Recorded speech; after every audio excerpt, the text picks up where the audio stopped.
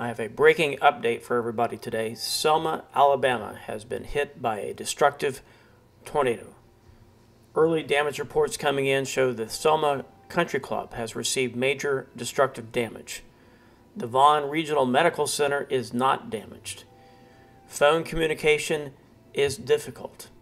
The tornado continues moving off to the northeast, and updates from the Weather Channel, the National Weather Service, again confirm reports of damage, some possibly extensive in and around the Selma, Alabama area after a large tornado moved through the area. We've had early reports that it could have been as much of a mile wide of destruction.